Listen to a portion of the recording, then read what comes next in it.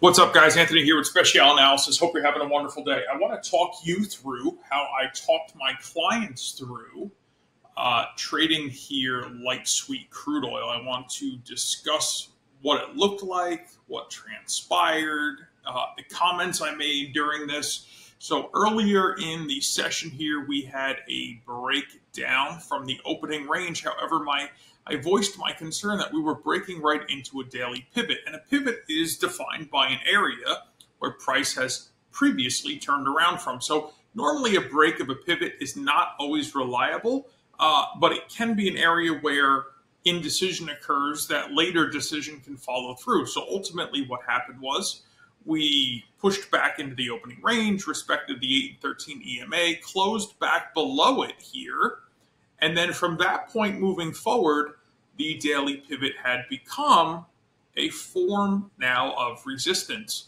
So a little bit of caution heeded here because we were approaching the weekly inventory report at 10:30. You could see that we got some high volume that came into play during that time period. So letting that transpire, letting the price action come back up to a high area in between the 8 and 13 EMA. You can see we respected the 13 as resistance. We're basically using the 8 as support, and then we broke below right there. So this little area here, we closed below it, and this was the signal to say, hey, listen, we're likely to, at the very least, retest these prior lows and then potentially onward from there. So what happened was price did push into those prior lows, even slightly through it, did pull back, retested the 21.13 and 8 EMA, only to again close below here, go onward towards our next pivot, below that to our higher time frame channel structure, ultimately resulting in a 2.6 risk-reward ratio with 109 ticks of opportunity. Now, again, I would have likely considered taking some profit here at that first approach to that pivot, which would have yielded you about 74 ticks of profit, and then I would have sold another component of my trade down here at the channel line where you could see we've gotten some reversal off of. So guys, it's really, really simple. As long as your risk significantly outweighs your reward, at least at your very first target, and you have a clear definable break, you have all the supporting odds enhancers that you use. We use a modified MACD. We use standard fixed VWAP, a rolling VWAP, 15-minute 21 EMA, 15-minute 8 EMA, and then a 21.13 and 8 EMA on our time frame, which is 3 minutes. Again, we let that news release transpire. We don't trade the news. Waited for a little consolidation, which happened right here. 1, 2, 3, 4 bars. Fulfilled a little bit of support there, broke below it.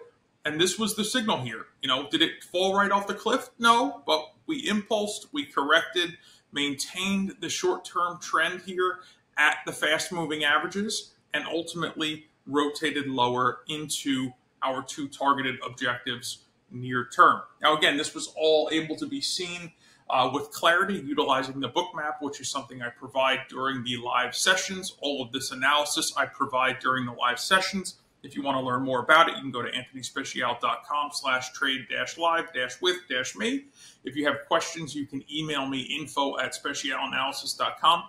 But if you're looking for somebody to interpret price action for you, if you trade crude oil, the NASDAQ, the S&P, and or gold, and you want somebody to do the analysis, you want somebody to interpret the price action for you so that all you have to do is focus on actually placing and managing the trade yourself, that's what I'm here to do. And if you'd like to join me, you can join me on an annual or unlimited access basis.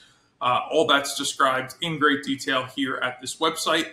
And again, if you have questions, you're always welcome to reach out to me. I'd be more than happy to answer any questions that you might have. So with that, I wish you a beautiful and blessed day. It took a little while for this to come together, but we got through that inventory release.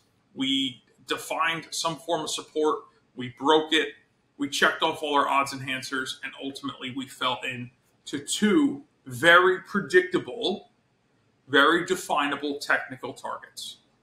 Guys, if you want to trade like this, you're welcome to join me on a daily basis from 8 to 11 a.m., Monday through Friday. It would be my pleasure to have you alongside me. Thanks again. God bless.